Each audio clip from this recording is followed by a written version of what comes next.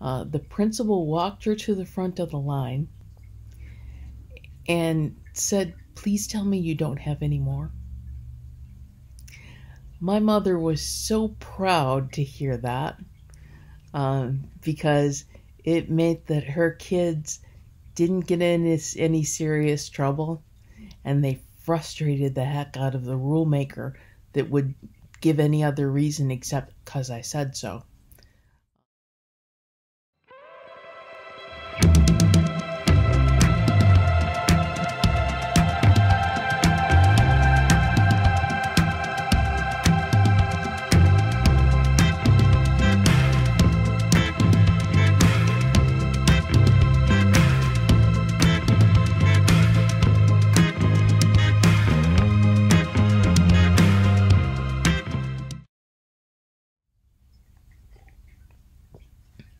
Hi, it's Nani, and welcome to the Chronicles of Nani.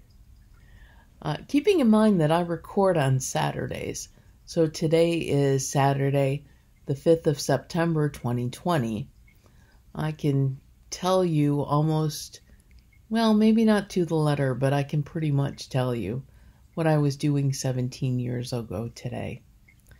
Yesterday, September 4th, was the 17-year anniversary of the death of my mother. My mom was, she never gave up her youth. And I think my closest friends did everything that we could do to make sure that she stayed that way. We called her our den mom, and she did a lot of the crazy things that we did with us. My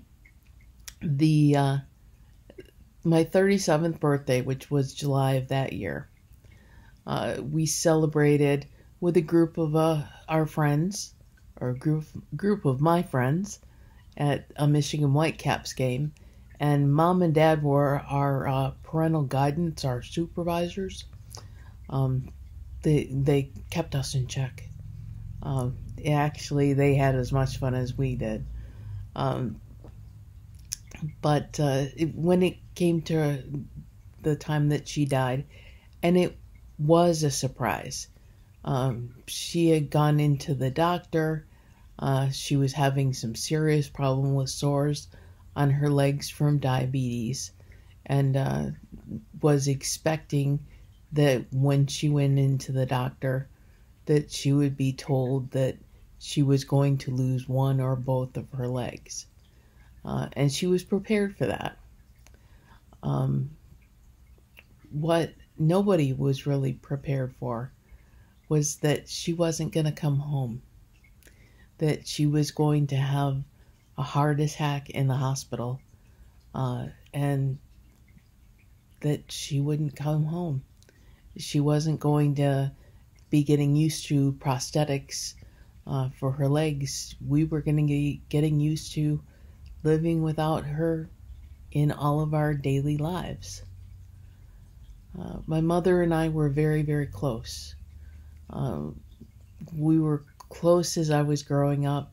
I actually was still close I could tell my mother things that were going on, and it kept me out of trouble as a teenager.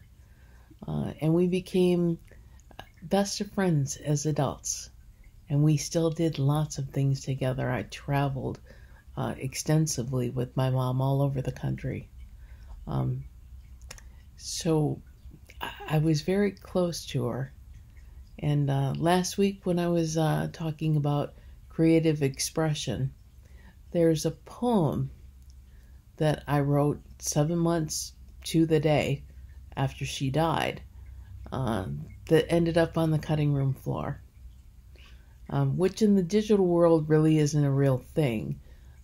It just means it got cut out because it was a long enough vlog to begin with. But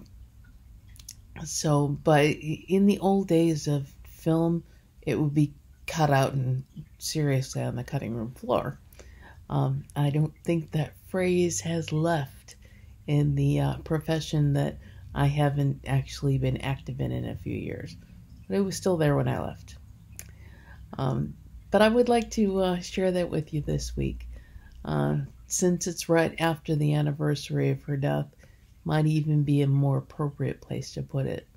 So I'd like to take the break now and show you the piece from the cutting room floor from last week, a poem that I wrote for my mom called Always. So this poem is a poem that I wrote about my relationship with my mom. And this was after she'd been gone a while, but I can tell you now that she's been gone since 2003, and there are still days that I dearly miss her. So here's the poem. The name of the poem is Always. It happened one warm July morning. There was chaos and peace. There was fear and anticipation. You and I began.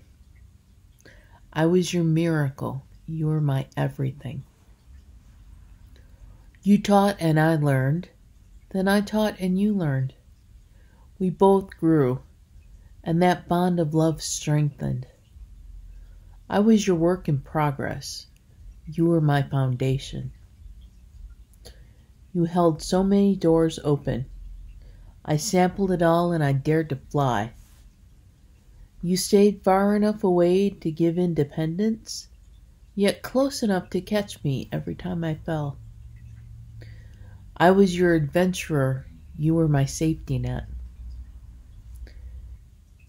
You led me back onto the better path. You showed me ways to channel my anger. When few had that option, I could tell you the truth. I ran to you, not from you. I was your major project. You were my guidance counselor. I moved on, earning awards and degrees. I showed you first. You beamed but expected no less. You boasted to anyone who'd listen and challenged me to do more. I was your pride. You were my strength. The roles reversed, and I encouraged you to push a little more. You never took advantage, though you knew you could. The bond of respect and trust was unbreakable. The love was unconditional. I was always your precious child. You were my mother.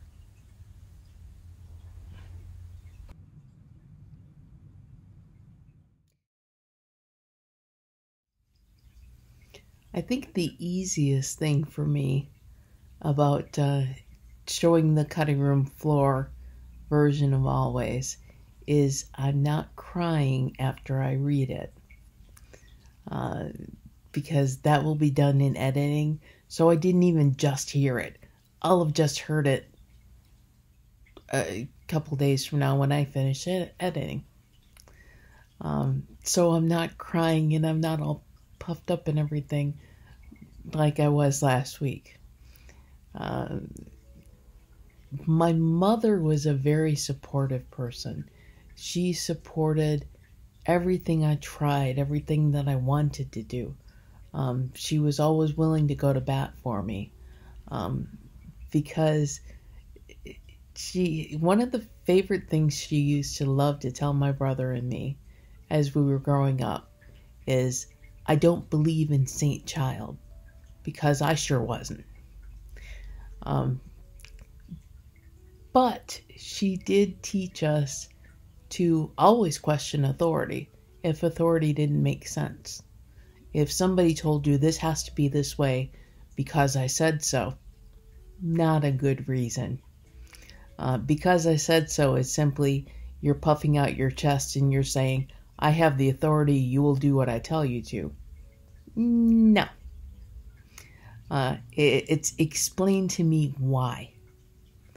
And if you can't explain to me why you're giving me an order, then we need to sit and talk, because you've got to convince me to follow your orders or follow your rules, or I'm not going to. And it doesn't mean that I'm going to blatantly break them, but it does mean I'm going to walk on the line and I'm going to show you up because you're not going to be able to haul me in for breaking one of your rules, but you're also going to be really frustrated because I'm basically sticking my tongue out at you and saying, nah, nah, nah, nah, you can't bust me, but boy, you can really get ticked off at me. This was the truth with my principal in high school. There were a lot of times that my mother had to go in and talk to him because I'm in trouble for something that, as far as my mother was concerned, I didn't do. And she actually would go to bat for me. And she would say, you said she can't do this. And she didn't. She walked right on the edge because you didn't give her any reason not to. And it was to the point, and my mother was actually very proud, that when my brother graduated, and she was going in because he was graduating early in January because he had enough credits. He just needed to make sure he had government in the first semester. And when she went in and to basically sign off on, yes, I want this done, and it's okay, the principal walked her to the front of the line and said, please tell me you don't have any more. My mother was so proud to hear that because it meant that her kids didn't get in any serious trouble, and they frustrated the heck out of the rule maker that would give any other reason except because I said so. And she was just incredibly proud of the fact that the principal was ready to get any child with our last name out of his school. Because he didn't want to deal with my mother, I think, as much as anything else. Mom was real good about be strong and be knowledgeable. Don't ever do something just because someone says to do it. Make them explain themselves. I didn't know when my mother was diagnosed with arterial sclerosis in 1995 that the doctor had actually told her she had about 5 years. It wasn't until sometime in the beginning of 2003 that she actually shared that information with me. I don't even think she told my father because she didn't want pity. She wanted to get the most out of that time that she had left. And she wanted to enjoy the last 5 years if she could extend them, which she did. But she wanted to be able to enjoy what she had and not have anybody feel sorry for her. Now, multiple sclerosis is not a terminal disease. It doesn't actually change my lifespan in the least. And considering that my grandmother was 84, that my great-grandmother was almost 96, and my great-great-grandmother, who I did know for a while, was well into her 90s when she died. I figure I have a choice to make. I can sit and sulk and feel awful about it for, let's see, I'm 54 now, another 40 years. Or I can find anything that's worth smiling about and feeling good about for those next 40 years. And that's absolutely what I intend to do. And that's the end of this week's Chronicles of Nani. What my mother did for me and how well she raised me, and that she gave me strength and courage and insistence on things that I need and want, and how much that helps me exist in a wheelchair when I'm out of the house. I hope you enjoyed this week's installment, and I definitely hope that you'll see me again next week. 8 o'clock Friday morning or anytime after that. And I will see you next week, and have a fantastic week.